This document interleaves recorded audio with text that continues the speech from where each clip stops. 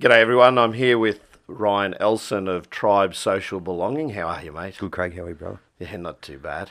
So we've connected through a friend, but I want you to give us a little bit of background on what's made you establish Tribe Social Belonging. Well, firstly, Tribe is basically a place, a group that we put together for people that feel isolated or lonely or slightly out of the community for whatever reason that may be. Either, there's plenty of reasons. They can be new to town, they can have young kids, which can be a little isolating from time to time. Could have gone through a separation and what have you. But the reason Tribe came about from me was I had just some difficult times in life, as people often do. I got separated from my long-term wife. 17 years we were together. It was quite sudden. I wasn't really ready for it. I moved out on my own and was doing the cooking for five thing all the time as opposed to one. So I had a fridge full of leftovers all the time.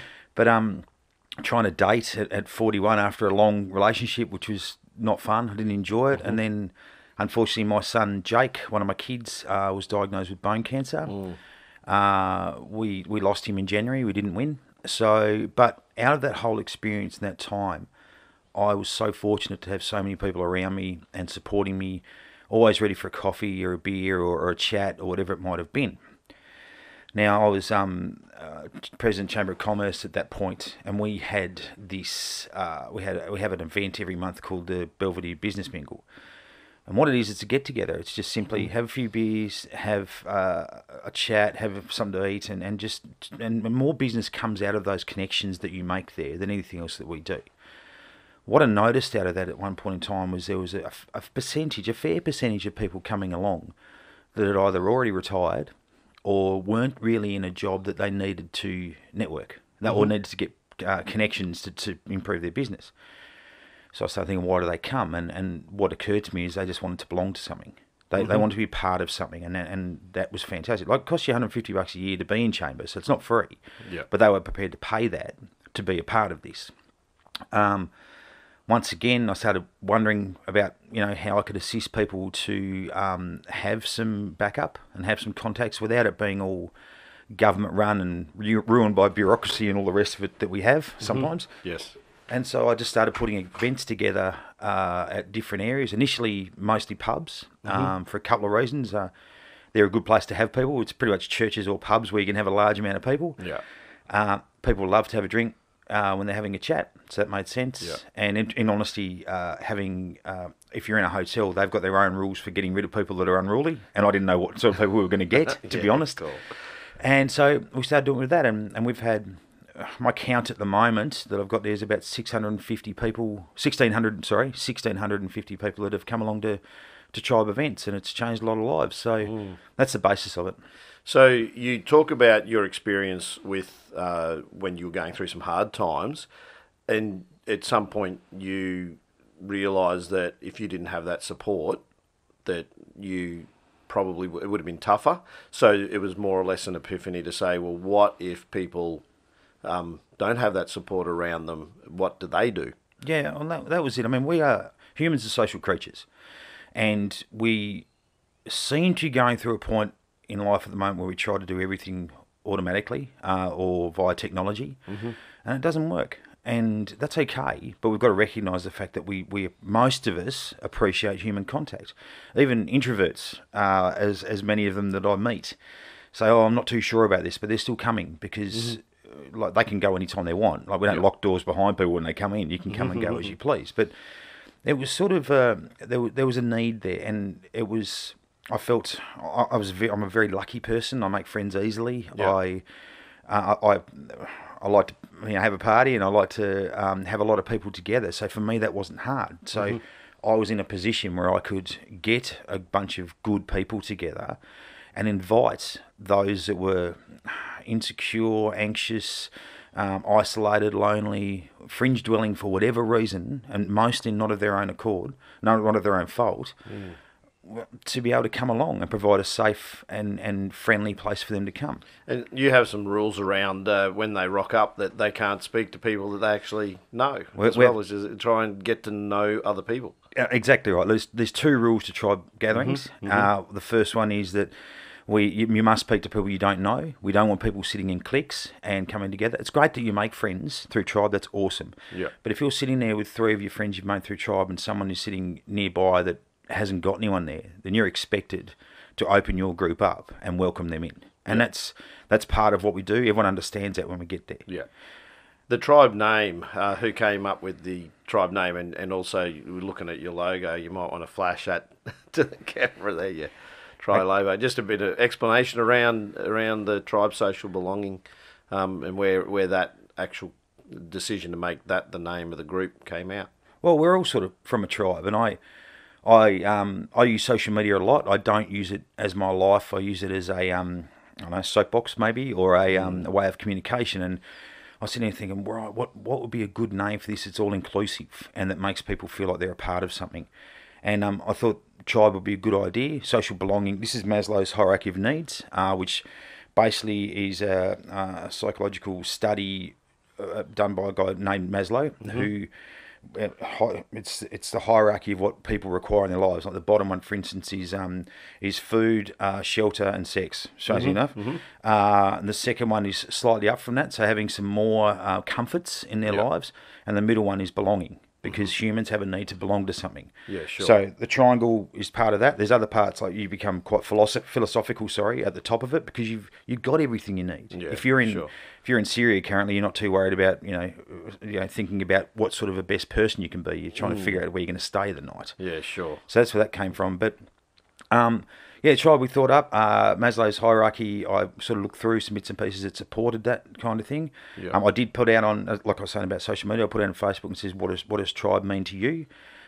Mostly people felt the same way that I did. It means being a part of something, and that's exactly what we're after. I thought about that. There was a group called Our Village. They were great, not-for-profit. And I was thinking about that at one point in time, because as we discussed previously, like it takes a village to raise a kid, and that was important to me. But it felt like it needed to be more than that. It needed to be more solid than that. So tribe suits. Yeah, that's pretty good. Now, you mentioned Syria there, which sounds a bit off topic, but the adversity that those people face, and you talk about tribe, like when people face adversity in their lives, they can take two paths. So that one path might be that they can be victims, the other path might be that they can be victors. Do you want to speak to that a little bit, and how the negative experience can be twisted into a positive? Well, look, absolutely. And the only thing you can control in life, Craig, is yourself. That's all you've got. There's nothing else. And it's how you react to certain situations. Now, every person's situation is relative to them. I get that. There are some people that become very upset and brokenhearted about things that wouldn't worry me in the slightest. As you know, I was a cop for 10 years, so you see a lot of things, and you sort of figure out that what's worth worrying about and what's not. In saying that, I've messed it up a few times, and I'm happy to talk about that at some point in time. And that's the thing. You can look at everything that happens to you, and you basically have to make a decision on how you're going to deal with that. Now, are you going to let it destroy you? Are you going to carry that weight around with you for the rest of your life and let it weigh you down and slow you down? Or are you going to use that as a springboard? And I, like so many things in my time, you have from the darkest times, not only come the best songs, you might notice, but come some of the best things in life if you can use that power to do something with that. Because that's what it is, like grief and disappointment and all those feelings there, they are a sense of power. There's something in those, and if you can guide them towards something good and make something good happen out of it, well, that's a good outcome. Like, making excuses and being in denial or hating someone or something, it doesn't fix anything. It doesn't make anything better. Like, and people just need to look at things differently. And if you can establish that in people, well, you're going to get on a better track than what you could if you just sit there in your misery all the time. So some people are fortunate enough to not have too many significant adverse life-changing events, but you've had across your life several different experiences that you've always managed to navigate or twist into positives. Do you want to speak to some of your experiences that have sort of helped make you the person you are today and made you arrive at this decision to establish tribe? Yeah, as I said to you earlier, it's it can sound like a bit of a bad country song. It's not. It's just one of those things. But look, as a young fella, it was a little difficult. My mum kicked my dad out when I was 7. He'd been giving us a fair hiding for a fair while, my brother, myself and my mum, and all the money he hadn't been gambling away, he'd been drinking. She told him he had to go, that was it. She loved him very much though, and she said, when you fix yourself up, you can come back. So she made no efforts, to my recollection anyway, to date anyone or move on or do anything. She was waiting for him. So she was living in hope that he'd come back a changed man, that was enough for him to be a life-changing That was my understanding of it. Unfortunately, she died 2 years later, and so that's my understanding as far as I recall. She got killed in a car accident when I was 9, and my brother and I then went to Guardians. Unfortunately, Guardians weren't quite ready for it. When you sign that little piece of paper to say, oh yeah, we'll look after the kids, just have a think about it first and figure out if it's really what you want to do. I remember sitting there as a 10-year-old with my guardian and my grandmother arguing about who had to have me, not who wanted to have me, and which was something that sort of sticks out a little bit in my time. As a child, you'd be trying to interpret that, and that would bring up some emotions around your worth, I'd imagine. Well, you just want to be loved when you're a kid. Like, you want to be wanted. And it comes back to belonging again. You want to be part of something and feel like you're part of something. Yeah, and that's it. You want to be part of something and people that care for you. And like every time Tribe's on, just as a slight aside, like I hug everyone all the time. Like I'm a hugger. I tell people I care about them. I tell all the people I love that I love them, because it's bloody worth it. Yeah. Like, it means something to somebody. Yeah. So anyway, I had that going on, and anyway, I flicked back and forth from my guardians and my grandmother. Never worked very well, to be honest.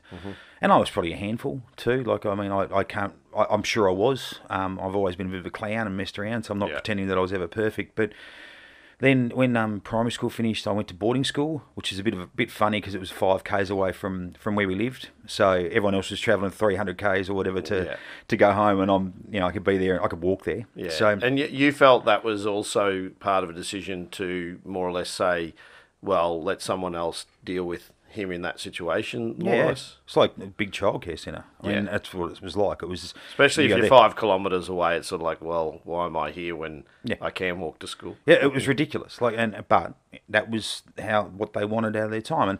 And may I say too, as scared and against it as I was, it was one of the best things that ever happened to me. I always had 20 mates to mess around with. Yeah. We ruled the school to a large degree. Netball training was a great perv every time it was on, and I always had, once you're a boarder, you've always got a bunch of brothers that look after you. So I'm grateful they did it. Just why they did it didn't thrill me. Yeah. So you also had mentors around you growing up that you feel steered you in the correct way and believed in you. How important was others believing in you to help you follow the path to become a cop, which was one of the things that a lot of people probably wouldn't, and including yourself, hadn't thought about, let alone thought were possible at the time? No, look, this might take a little while, but I'll give you the rundown on it. Like, I was provided with amazing opportunities by people that didn't have to give them. And that's important, and Tribe's a lot of that. Like, Tribe is opportunity when you think about it. Like, it's the opportunity to come along, get out of your cave, meet people, establish friendships, whatever relationship you want. There's been a few couples come out of Tribe, which is not the intention necessarily, but it's part of it, and there's been jobs come out of it. But yeah, just at that level, like I was in year 10, I hadn't been doing well at school because I didn't care. I love messing around more than I love doing any schoolwork. My guardian sat me down and said, "You're wasting our money. We are not putting you into year 11. You're only going to be a labourer anyway. So just we'll knock off in year 10 and you just go do your thing and you move out." And I just said, "Okay," because that's what you expect. It's what you're told. Yeah. So that's what you run on. I was very fortunate to have a friend of mine's parents, who are still, they're called my foster parents now. They're not officially, but what else do you call them? And they were amazing. I used to go to their place with my friend, and they would have discussions and disagreements without punching each other in the head. Yeah. They would have disagreements that they discussed, and it wasn't a screaming match, and everyone got a say, and it just blew my mind. But anyway, I was at their place again, and they said, "Oh, Ryan, what subjects can you do in year 11?" And I said, "I'm not. I'm going to be a labourer." And they just dropped their jaws, and they said, "Why?" I said, oh, that's what my guardian said that I'm going to be, so that's it. They obviously decided, no, that's not going to happen. I'm not sure what happened after that, but they did go and backdoor my guardians and go and see the school. And I had chats at school, and from what I gathered, it was basically decided that, no, this is wrong, and we're going to do something about this. So I was invited to come to year 11, much to my guardian's disgust. I had one of the provisos was though that I had to do a level 3 course. Now, level 3 was the highest course back when I was there. I'd only ever done level 2s because I could do no work and sort of go okay on them. And I did biology. I picked biology because cutting up frogs and stuff's pretty cool. So I thought I'd have a crack at that. I was very fortunate to find an external person who cared about me that didn't have to. Mrs. McDonald was my biology teacher, this funky little pommy chick who cared. I got into biology and I was trying. I wanted this. One of the important parts about this story is that you are presented with opportunities, but as a person, you have to take opportunities. A lot of people get presented with opportunities and do nothing, and nothing changes. And for whatever reason, I was given the opportunity to go to year 11, and I wanted it. I took it. There's a saying that I've referred to, and I think I heard it first on one of Darren Brown. I don't know if you know the hypnotist Darren Brown, but I saw it on his show, and it's about luck and opportunity. And he basically come up with the equation, which makes sense, is that luck is actually where preparation meets opportunity, and that technically says there is no such a thing as luck. We make our own luck by being prepared and recognising an opportunity when it is presented to us. So I couldn't agree more. Yeah, I mean, and I often look back and I'm grateful for these people, but I won't lie, I'm grateful to me for having a crack.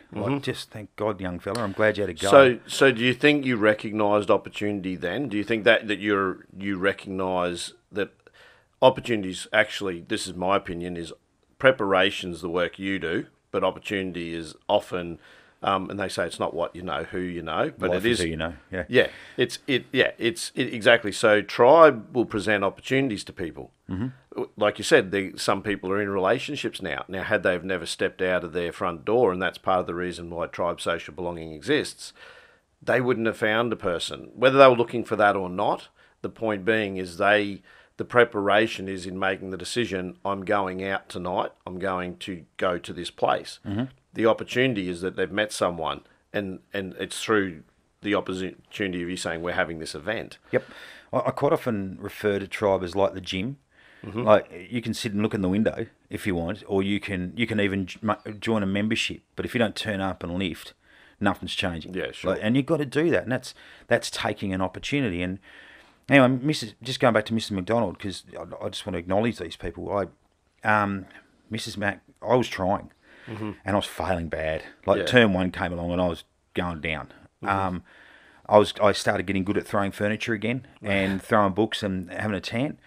And she came over to me after class one day and she said, "You don't know how to study, do you?" And I said, "No, I've never done this. I don't know what I'm doing." So this teacher came home to my house on a Saturday and spent 4 hours of her time teaching me how to study. I still use different pens all the time when I'm teaching. I do a lot of job seeker training and all that stuff, and I use all different colours because that's what Mrs. Mac told me to do. And I use different highlights of things because that's what she told me to do. And she spent the time to do that. In addition, there were so many other things she did during that year to teach me how to be somewhat of a scholar. Not that I'm particularly a scholar, but how to learn. And I passed. I passed bio in that year. I didn't credit or anything. Let's not pretend, but I passed. That gave me an opportunity to go to year 12, and I tried 4 level 3s in so as to matriculate. I got 3. I'm still not sure what social psych means, to be honest. Okay. I don't know what happened there, but she gave me that chance. Yeah. And then just the last one I'll talk about now, because there's been so many, but the last one I'll talk about now is a guy called Bob Fielding, who's no longer with us, unfortunately, but I was at his place with another friend of mine, Amanda, and he said, after we'd finished school, this was November, he said, "Rhino, what are you going to do for the rest of your life?" Because I was teasing him up and being a jerk as usual and just having fun with him. Yeah. And he said, "I don't know, mate." And he said, "Well, why don't you join the cops?" And we all had a bit of a laugh because I'd been done for setting fire to bins and stealing and fighting and, usual little... juvenile idiot sort of stuff. And but he was a superintendent of police. And he said, "Do it. Go and do it. You'd be good." And I put in my application, and I had to do all the tests myself, and I had to do all the physicals myself, and I had to do all the bits and pieces myself. But that was November, and I was sworn in April. Yeah. And what all that is about, all those things there, for me, any time you can sit there and lie down and say this is too hard, or it's not my fault, or it's not fair, or this sucks. You can do that any time you like. But you can also fight on. Now, I never made a conscious decision as a kid. I do as an adult all the time. Yeah.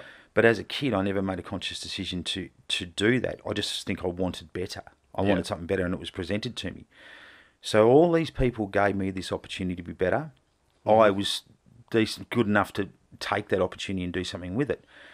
And what I want to do through Tribe and Employ Meet, which we'll talk about soon, and Tribe Youth, which we're hoping to kick off shortly, is provide those opportunities through myself and through other like-minded members of the community. So what did your stint as a police officer actually teach you? Because you would have been dealing with a whole range of issues. Some you would have seen from the inside too, domestic violence, alcoholism, those sorts of things. What does that teach you about the human experience from now you're in a situation where you're required to not only enforce the law, you have to have a degree of humanity about you, which some cops get a bad rap. Because you can lose it easily, and I'm happy to talk to you about that if you like. Sure. But you learn a lot of different things. In regards to the things that you attend, nothing becomes really shocking after a while, which is... So you're becoming desensitised to what you're seeing as you see it more? Yeah, and you get used to misery. Like, you consider this, right? Everyone calls a cop on the worst day of their life. Yeah. Like, I don't know how many times you call the police, but it wouldn't be many. No. And it's always when you're out of control and you can't do anything else. And as a copper, you turn up to that 6-8 times a shift. Yeah. Now, that's hard going sometimes. And how does that affect your psyche? In a job where you know the next day, you don't know what the next day will bring. You might be able to assume some things, but you're probably, in the scheme of things, you're seeing a spectrum of the worst. Yeah. It can affect you in a few different ways. You can just not care and not worry about that, and you lose your humanity out of that. And do you think you saw that in the job with some individuals? Do you think... coppers, yeah, hugely, yeah, absolutely, and that's how they get by, and they don't give a shit, and they hate everyone, and that's apart from they generally don't hate other cops. And I am generalising entirely, but it's what I have seen and what can occur. It's almost a tribe within itself. Hugely. The brotherhood. It's a brotherhood. Mate, I've referred to it like the same as the bikies. Like, we wear uniforms. We've got a code of conduct amongst ourselves. You look after each other, as much as you can. So it's a very similar thing in that sort of sense of tribe, sense of belonging. It's not how you necessarily go in, though. It's something that's a culture, and also something that, like you say, can change over time. Based on your experience, and is that that's another decision? Then it's a coping mechanism, I guess. How you deal with it? Yeah, exactly. And I mean, it's an interesting thing. Like, if you look at it, it probably bears upon tribe a bit as well. In that, I came out of a situation with my border friends, and where we were brothers and we looked after each other, and I loved that. And that made me feel, for the first time ever, really like I was part of something that was strong and important. The cops was a very similar thing. And it is a good institution. All coppers go in for the right reason. I would say that. Some can get twisted because of whatever reason, and some can get too involved in the culture. You're either with me or against me, sort of thing, which can be a difficult thing. But when I left after 10 years, like I was 29 at that point in time. I was a very different person than what I am now. And you do look at life differently. It took me a couple of years, I think, probably to re-establish that not all the community thought like I did about certain things and punishment and the way people should be dealt with. And I'm an entirely different human now than I was then. I guess it's an indoctrination into a system as a cop, basically, because it is basically enforcing laws that you didn't write and don't necessarily agree with, and you just say that's what it says, so that's what we do. Yep. And does that take a degree of humanity away from those decisions? I guess, absolutely. And I guess it has to, because of the nature of enforcement. It is actually enforcing the law, so they don't necessarily want you to be making those decisions based on that you're dealing with a person necessarily. You're dealing with an act. Oh, yeah, 100%. I mean, a lot of the stuff you do, you don't agree with. And because you have to, though. But that's your job, and that's what you're sworn to do. And it's more than a job. To be a military, anything that's force-based would have that same degree of requirement that you are fulfilling government policy at the end of the day, because that's what it is. The law is an extension of what government has implemented to say this is how society will operate. But military, I imagine, would be the same scenario. That it's exactly the same. Like, I've often referred to it as like in the police, you are a tool. Like, you are part of an arsenal, if you like, or whatever it might be, and wherever you're required, you will be put there. I mean, we used to get forced transfers often, that you go to a certain place because they had to have someone, and that's it. And in the military, you don't often get, you might get a small window of opportunity to go where you want to go, but generally you'll go where they need you. And that's how it works. And that's fine. But I mean, going back to the question, I don't want to sit here running down coppers. I've been out for a fair while now, but it's not running them down. It's probably talking to, giving voice, having been in the force, to talk about life outside the force and what perspective you gain or glean from being in that environment to now being outside of that environment. You said it took you a while to come back to a situation where you were joining the mainstream, so to speak, from a different perspective and looking at different perspectives. Yeah, I'd say you're pretty right on that. I mean, coming back to being a caring person, a really deeply caring person again, because in the cops you can't. Like, you can't associate yourself with every stray or waif that you come across, because it'd just weigh you down. And it's funny, like my awesome Mrs. Emma and I joke all the time about taking strays and waifs in, because we've got them all at our house half the time, these different people that we love dearly. But it's, I can do that now to a degree, and I love doing that. And tribe is about, the opposite of all of that, and it's about acceptance and loving people and what have you. But yeah, I mean, the cops taught me a lot of different things about belonging and togetherness.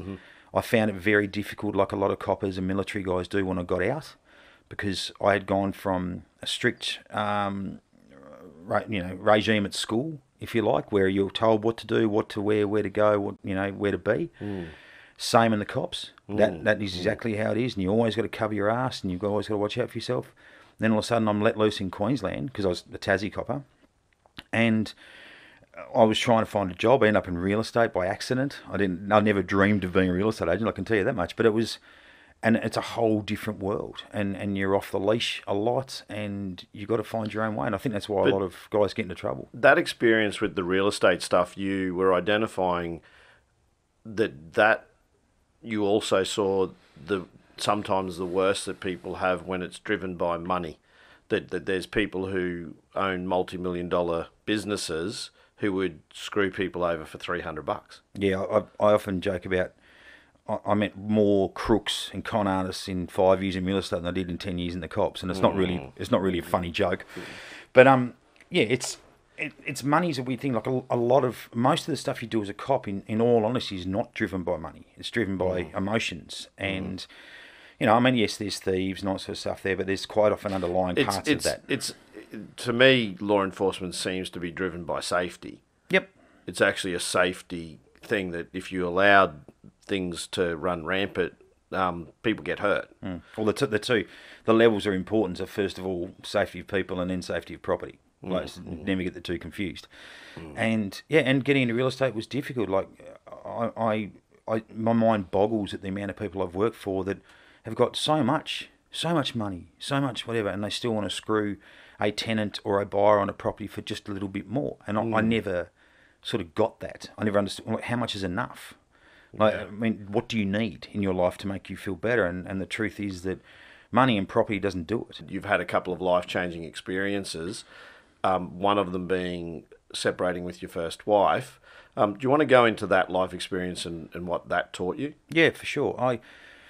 I broke up with her about 9 years ago initially. We ended it completely I think it's about 4 years ago, but I could be wrong on that. And 9 years ago, this is an interesting thing to say, I wasn't being as good a man as I could be. And I'm very fortunate, and once again, I don't know why I'm like this. I'm glad I'm like this, but I had two options.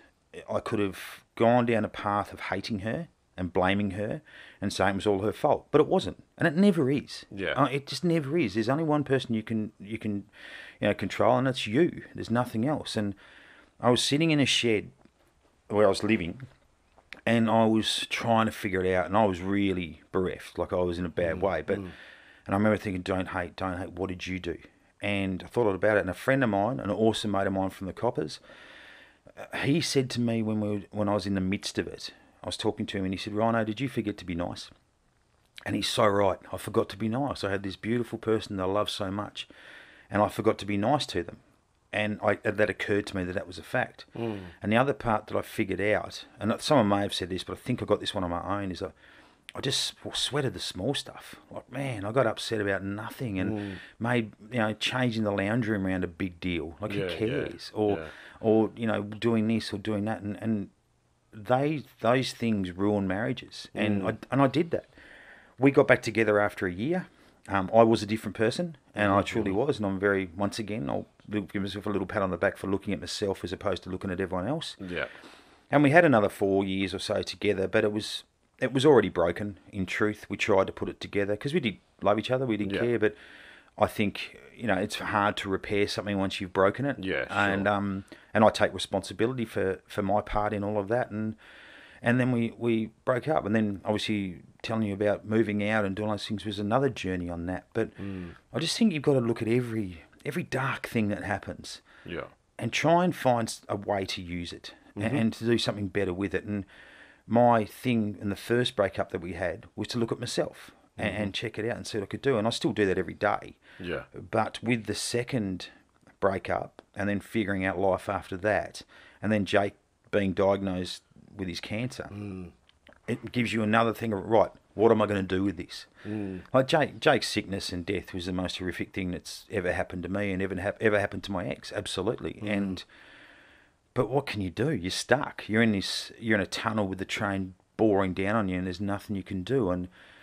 And we went through that together, and we went through that as two families. Like, she has her partner and my partner, who's been amazing for me. And without Emma, Tribe wouldn't exist. It's that simple. But you've got to figure out what good you can bring from all of this. Otherwise, you just wallow in your misery, and there's no joy in that. So how important, you started Tribe, I believe it was end of last year. You lost your son at the start of this year. Yep. And how important has it been as a project to keep you focused and give yourself purpose and not feel that all the adversity that you've faced is in vain, that you can actually change the narrative of where your life is? Amazingly important. It's you said something a second ago when you said it about having purpose. Now, I do a lot of stuff in employment as well, but one of the biggest things I talk about in employment, it's not necessarily the money. Like, it's having a purpose. Like, if you just wander around life with no purpose, like, it does your head in. Yep. Something to wake up to every day. Yep. A reason to be here and to do something. And Tribe has been so important on that for me. Like, I'm a bit of a loose cannon. I've actually got a T-shirt that displays that my missus bought for me. I hate stuff that doesn't work, especially systems and I have a habit of attacking systems that are just useless and don't work properly. We were discussing stuff out there. We're very similar in a lot of ways. That's one of the ones, is this whole concept of status quos and being comfortable where you're at. And, I think driving change and being prepared to change is a huge thing that a lot of people miss. And I think a lot of organisations miss. That's got you and I both into trouble. Yeah. Because we have And will again. And will again. And will again. Because we talk about organisations and having core values, and integrity was a word that we discussed earlier off camera, and we might come and speak to a little bit about that. But when you talk about systems and recognising, faults in systems, the problem with calling things out can make people look self-righteous or righteous. But it's not actually about that. It's just about asking questions. And we discussed being on boards where people disagree with you, and you've got to be prepared to have a voice. But like you said earlier, when you're talking about learning a different way from a different family, that they could sit down and have a conversation and disagree without a shouting match, and still walk away with no animosity. in organisations and in systems, it seems like if you challenge the system, then those fights can put you on the outer, and they probably shouldn't. We've been taught that if you disagree with someone, then that's it, and it's probably more than that. It's got to be something where you learn from it and move forward. Geez, brother, we could be here all day now, brother. Yeah, yeah, look, I think we as a society have just put up with so much that doesn't work because that's the way it's always been done. Mm-hmm. And we sit there and rave on about the word innovation all the time now, but yet we stifle it at every opportunity because it wasn't like that. And I have a real hatred, which I've got to learn to deal with a little bit, with bureaucracy, and just how damaging it is to how we go as a society, how much good it stops because of all these systems that are put in place that don't work and don't make any difference on that. I remember people years ago. I remember some people that lived near me that were practitioners in the health industry, and they were saying for every one practitioner there was 2 pen pushers. And that the bureaucracy and the hoops and the things just for the practitioners to go through from a health system situation, they said that dynamic should be flipped, that it would be better served if the health system didn't have so many admin and so much bureaucracy and had more practitioners. And they said most of the money goes towards admin. And that happens within charities too. A lot of people get upset because they donate money to charity and find that the majority of the money spent on admin and not where they thought their money was going. Oh, 100%. And part of the problem with that for charities is the fact that the government demands so much documentation and filling out forms for you that you have to employ someone to do it. You've had an experience recently trying to go with the government agency. You don't want to speak too ill of that. But the process, you can speak to the process that you were saying that it's you've spent 16 hours doing preparation for it, only to be told you have to pay thousands of dollars in an audit just to make sure that your organisation meets those requirements. Yeah, well, look, it's part of look, we as Tribe have tried to avoid government money. We haven't gone for any government grants or anything like that nature because we don't want to argue with other not-for-profits. There's plenty of people doing good things and they need that. Yeah. And I also don't love dealing with government, so therefore if I can avoid the whole thing, I will. Yet we have had a lot of people with disabilities want to interact with Tribe. Part of NDIS, which is what I'm going to be talking about, is having people get back in the community and being able to re-engage with people, not with necessarily disabilities, but with the whole community. We provide that format already. So we got advised to apply for NDIS provider status. Yeah. The forms themselves took us 6 hours to fill out, and that was with a friend of mine who's very smart doing it. I would have probably still been there doing it. Sure. And then afterwards, we got told we had to be audited, which we had to pay for, and for 16 hours of auditing is $4,000. And firstly, I don't know what I'm going to do for 16 hours because I haven't got that much paperwork. Yeah. And secondly, how is that possible? And this is just another. As I said, don't get me started. And this is a charity. It's a charitable organisation, too, which makes it. It's what you're saying, that there's a lot of people trying to do good out there, but the bureaucracy can stifle that. It ruins it. And there's people trying to do bad too, and I get that, and that's why a lot of these things are in place. But smacking everyone with the same stick doesn't. I don't think makes anything work. And it's like we are now in a position where we can't assist people with disabilities to get back in the community as much as we like because of bureaucracy.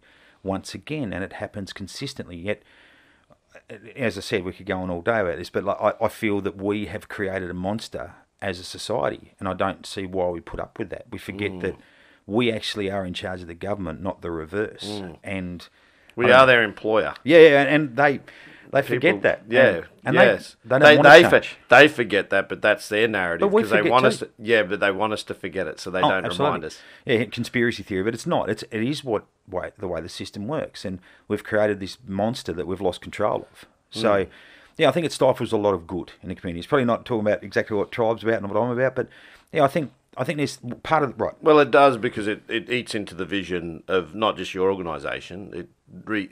You would be one person going through the same experience as many others trying to make a difference out there. There's plenty. And you think about this. Tribe's free. Okay, everyone comes to Tribe. There's no fee. All right. If you want to, you can buy a T-shirt or a badge or something like that, and maybe that'll help a little bit. There's no money in it, though.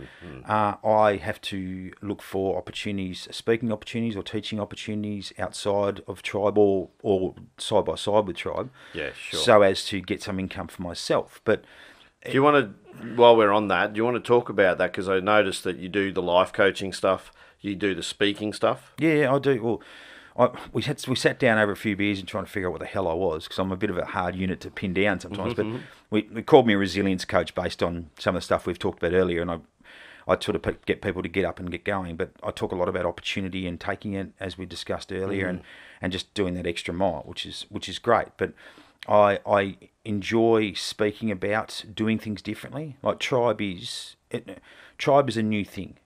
We can't find one like it anywhere. But it's not innovative in as such that we used to do this. We used to have get-togethers. People used to get jobs from meeting Mr. Langdon, who owns a place down the road, but you met him in the church car park or at the sporting car park, and your old man introduced him to someone. But we seem to have lost a bit of that. So that's part of what we're trying to establish again in that area there. But as soon as you hand it into government, it's more difficult. And so Tribe is fully self-run, self-funded, and we're doing our best with it. But yeah, it's a struggle. Yeah. Do you want to speak about the employment side of things? You've just established an organisation. Is it Tribe Employment? Yeah, it's a spin-off of Tribe. I started working with a lot of job seekers, and the system's broken there again. And like these poor people are told to put in resume after resume after resume for jobs that A, they don't necessarily want, and B, that they're not going to get. They get told to all write it in the same format, and people, like I know employers, I've been Chamber of Commerce and commercial agent for 16 years, you meet a lot of business owners, and they want to employ people on personality, initiative and enthusiasm. You can't write that. You can't do that. So we have set up an event, if you like, again, called Employ Meet. What it does is, the idea is come together, our sponsor will buy a cup of tea or coffee for you. All you got to do is walk around and talk to people. You, as an employer, you meet people that are out of work. You have a chat to them, because if you like them, there's a chance you'll be good at working with them. Job seekers get to do the same thing. We tell them not to bring a resume. Don't bring a resume and flick it around. Be yourself. Have a talk about what your hobbies are, what you like to do. We did the first one in June. I hoped for 40 people, and I was nervous because I had no idea how it was going to go. I don't get nervous a lot, but I was worried about that one. And we got 104 people turn up. Now, out of that came 3 jobs, a number of interviews, and it was just a cool thing. We did one yesterday where we had 71 turn up. I changed the time. We did an afternoon one, so that mightn't be as good, to be honest. But once again, like, a couple of guys got jobs out of it and got opportunities. But the thing is, like we said a few minutes ago, life is who you know. And if you don't know anyone, you're buggered. So if you come to Tribe Employ Meet, or even Tribe Gathering, you meet people, you know people. I am a sole trader as far as myself, like when I'm doing my own thing. So I don't have an employee, so I can't give you a job. But I know a lot of people. And if you rock up and there's an opportunity and I see you as a good person who's capable, I can't help but notice you. So when the Siebel or the Belvedere or Roncoma or whoever rings me up and says, look, we're looking for someone to do this job, I'll recommend you. And someone else might as well. It's not always experience. People talk about, I haven't got experience. If you're going for an entry-level job, starting something brand new, they don't care about experience. They care about who you are as a person. A resume doesn't show that. The resumes are shit. Like, honestly. So that's being dissatisfied with the system that we just accept. Exactly. And once again, I fight the system, It's a process of elimination straight away, that it just gives someone the ability. It's almost, even though they say you can't be discriminatory, like ask about race and things like that, but that's what a resume actually is. It's a piece of paper that will help them discriminate against you, against others. I love this thing where people say, A, they hate being judged, or B, you can't judge someone. We are human beings. We are judging each other every day. When I walked in and met you today, brother, you judged me, and that's okay. I'm like, oh, who's this bloody biker Who's guy? this biker idiot? Yeah, I get that a lot. Yeah, well, you do have a bike, you do ride. So it's the observations. You haven't seen all the sleeves and stuff yet. So, You've been very behaved by keeping your jacket on. I was a bit cold, to be honest. Yeah, it is a bit cool. But it's and that's the thing, you can be as politically correct and nice to people as you like. That's not the world. Not everyone gets a trophy here. So I want my guys, the people that come to Tribe, to be one up on all the others. I want them to be confident and capable and know what they've got to do. I want them to understand that they're being judged and be cool with it. Who gives a shit if someone doesn't like you? Yeah. It doesn't matter. So if you are true to yourself and honest, and as we said, we'll talk about integrity in a second if you like, but that's what matters. It's about, if you are feeling like every day you're being the best person you can be, that's it. Yeah. And the only one that you need to be truthful about on that is you. There's going to be others that are going to, question motive and things like that. I know in previous experiences with other things that I do, that I know people think that I do this stuff or other stuff built around ego, but I actually don't. And I know that. Yep. That's all that matters. And I don't care what they're... I'll tell you an interesting thing that I discovered, and I'm similar to you. I think we get to a certain age where we start to question ourselves, and when we have bad experiences. And one of those things for me is to try and understand individuals and why they would accuse you of something that you're not doing. And it was described to me, it's because they don't know any difference. They think people think like them. So what they actually, we talk about hypocrisy, I guess, is the things that they accuse you of are often the things that they do themselves because they just think everyone thinks like them. And I paused at that when I was told that and thinking, you know what, that's right, because when I look at the things those same individuals have said of me, which is untrue, I go, well, actually, that's what they do. Yeah, I get what you're saying. It's sort of other people's actions are their responsibility, and the way they behave is their responsibility. Like, I mean, it was funny you said about ego. I get told I'm arrogant all the time, which is, I don't know, is that confident? I'm not real sure. But anyway, so there we go. The best thing I've ever been called, though, I hope you like this as much as I do, is polarising. Yes. That's the best. I'm either, you can love me or hate me, but rarely everyone goes, who's met me? Rarely they go, Rhino, who? Yeah. And that's having a crack. Like, that's standing up for yourself and saying what you need to say. Polarising, like, this is the thing. This is where you and I are similar, is I'm the same. Here's what I know. I actually have a saying that you think you're destroying me, you're actually making me. When people put obstacles up in my way, and you be the same, I know for a fact, they put obstacles up in your way, you don't look at it as an obstacle, you look at it as an opportunity. Yeah. You say, okay, you're saying I can't do that, but guess what? That's not going to stop me. I'll find a way, and when I do, I'll be outside the system that you've built, more or less.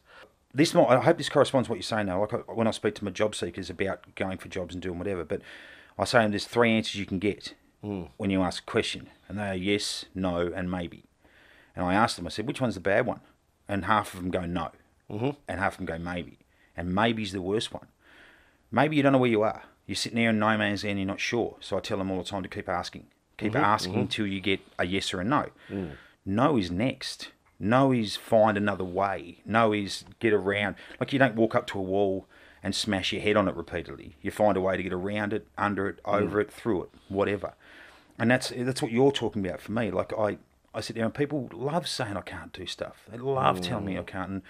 And be it government institutions, be it groups, be it people that, that love to get on a pulpit and say whatever. I don't care. Like, if it's worth doing, it's just worth doing. And I'm in a very fortunate position to have an amazing partner who just says, get on, honey, go get them. And the thing is, because others see value in it. It's because you know the value of it and others see value in it. And you know that, like, for example, that employ meet. Employ meet. Little play on words there. Yeah, it's cool. Yeah, employ meet, for example. That's something that sounds like a great idea that's different. I don't know that it's done anywhere else. Not that I'm aware of, no. No. So, the thing being there is that you're thinking outside the box, but you're not really thinking outside the box. It's actually something that's happening, that happened years ago, like you identified, but we've just lost it. Yeah. And it's it's okay if we look at it and say, oh, we lost that little bit. Like, everyone's evolving. Humans are evolving. I'm evolving. You're evolving, and that's the way the world works. And like, I get peeved when people rag on about how social media has ruined our lives and all this stuff. It certainly hasn't mine. Like, I feel like I'm hanging out with my mates every day when I'm on Facebook or whatever it might be. In addition to that, it gives me an opportunity to put my thoughts and feelings out to the world and see what I get back on it. It gives me a chance to set up these events. I think the danger with look, I get on social media as a marketing tool and as a platform and a soapbox, and not so much. I do watch what I say on there because it can work for you or against you, as you probably be aware. I'm in a stage where I just lay it out. Yeah, pretty much. I get told off sometimes, but I'd rather do that. But I get what you're saying. Yeah, definitely. Interestingly, I work within a system as well as outside of it, so I still play the system game. But it's interesting. I often say, because I'm outside of some of that system, that when I made the decision to set up my own organisation, I felt like I was unplugging from the matrix. Do you ever get that feeling that you're unplugging from the matrix, and that on the other side of that system is actually like multiple opportunities if you don't buy into the complete game that we're forced to play? 100%. And I love your analogy. Matrix is my favourite movie. So and it does feel like that. And I do feel like I'm playing outside of the actual game a lot of the time. Like, I've been asked so many times to run for council or politics, and I mean, I've got tempted a few times, but I won't do it at this point in time in my life anyway, because I can do more good and more change from outside of it. Because as big and ugly as I am, the machine will eat you. And that's, we talked about cops earlier. Yeah. I genuinely think Polly's going for the right reasons. Yeah, I do too. And then they find they can't because the system doesn't allow them. The system is so big. And so for me, working outside the system, although it's not really good for your wallet, it is great for your soul. Yeah, that comes down to, and we'll talk about it now, integrity. We're saying things around individuals and how within organisations and the system that being true to yourself is important. But let's have you speak to integrity and how you've arrived at feeling that that's one of the most important things we need as humans. Oh, it is the key for me. I don't think you can get anything more important to yourself than your integrity. Integrity is all about you. And what it is for me, I've spent a lot of hours thinking about it, a lot of 3 a.m. trying to wonder out what integrity means to me. To me, succinctly as I can put it, it means do unto others and be true to yourself. And you just mentioned being true to yourself there. So treat other people like you be treated, and be true to yourself. And now I'm a raging atheist too, and people say, oh, Jesus said that. Yep, absolutely he did. Jesus had a lot of good stuff to say. What happened after that may be different, but that's where it sits for me. So if I treat other people like I'd like to be treated, and I know in myself that I've done the best I can do with all honesty, well, I don't think you can get much better than that. My missus has another analogy on it. She's a Taekwondo black belt, so she does a lot of philosophy and that sort of things as well. And her thoughts are, if it's integrity is doing the right thing even though no one's watching. And that's pretty simple as well, and I think that's a great way of explaining it too. But so many people, you can be so often in the machine, as we discuss in the system, you're so often forced almost to do things against your integrity so as to get a result for somebody else or to get paid. And you've hit the nail on the head too. Recently a movie was released, Challenger, and it demonstrates the failings of a system where a decision was expected to be made of the launch of that, because they kept putting it off and off and off and off and off, to the point that there was dissent. But in the end, they fraudulently, I guess, had to make a decision around launch. Yep. And then they look at the end result, and that's because the system said, we've got to launch. The media's waiting. There's money on the line here. Oh, and how often is stuff money? Like, man, so many bad ways we've gone as a racer because of something that we made up, which is, currency. I mean, yes, it's necessary and all that sort of stuff, but it's bizarre. And once again, it's a pursuit of more. Like, how much do you need? And like, I look at some people. This is a bit ranty, I guess, but this is something that drives me insane. Talking about integrity, but I deal with people that are worth a lot of money through real estate dealings or through business or through whatever else it might be, Chamber of Commerce. and they donate $5,000 to an event or buy something at an auction, and everyone gives them a golf clap and stands up. Man, if you're worth 50 mil, you could change worlds. You can change so much. You could change complete areas in which you live in, but they don't. And they do it because they'd rather just give a little pittance, a bit of ashtray change. And a lot of that's look deductible, by the way. And absolutely. So then really, so while they're giving, they're getting it in a return, basically. Absolutely. Tax return. And I don't get that. And look, I am sitting here relying on my partner to finance me at the moment, which could be humiliating as a person who's always been the provider for a family, but it's a ways to a means, and I'll get there, and I don't want to be controlled by everyone. But that's a strange part of the world when if you sit there and accept that round of applause, knowing that you basically did nothing, and you walk down that path with everyone sort of bowing their head to you because you have money or even worse, inherited money, that's fundamentally flawed. Like you lack integrity in that point of view. I'll tell you what, you're worth a lot of money. How about you build some housing areas that'll give people opportunity to get in there and change their lives and move on? Because it's bloody hard to be a better person, A, if you don't know anyone better, and B, if you've got no roof over your head. How do you do it? It would be good if wealth was measured by what you did for others. Absolutely. Absolutely. That would be, I think that's the failing of a monetary system, that how much piece of paper you can build in a bank or whatever, and like that means something. Yeah. Is actually just a flawed system again. And it is. And for me, and look, people can argue with me, and that's fine. I love a good debate about what my thoughts are. But as I said outside, like, people ask me what drives me. Why are you doing this? Why are you taking this path? And it's pretty simple. Like we all get a last conscious breath in life, whatever that may be. And I want to be able to say to myself with integrity, Jesus, Rono, you had a crack, mate. You just did your best to effort. Whatever that result is, you didn't ever back down and do it.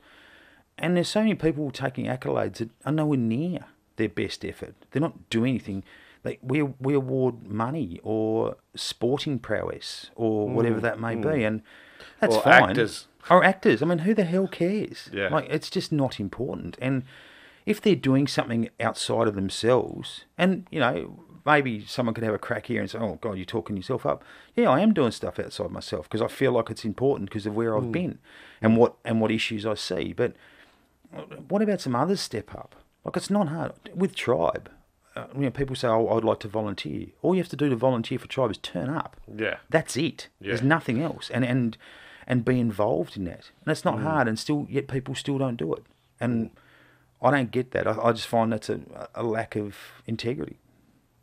Well, I'll finish up with you there. I'll definitely get you back in. I think we could have some long conversations. We'll get in trouble. We'll catch up, and we'll talk about some other projects down the track too, I think, and see how it all goes. So thanks for your time, Ryan. Appreciate the chat, brother. Thanks very much, man. Thanks for taking time to watch this video. If you enjoyed what you saw, please give it a thumbs up. If you haven't yet subscribed, make sure you smash that subscribe button and also hit the bell button to get notified when new interviews are uploaded. Once again, thanks for joining us, and hopefully we'll see you again sometime. Catch you later.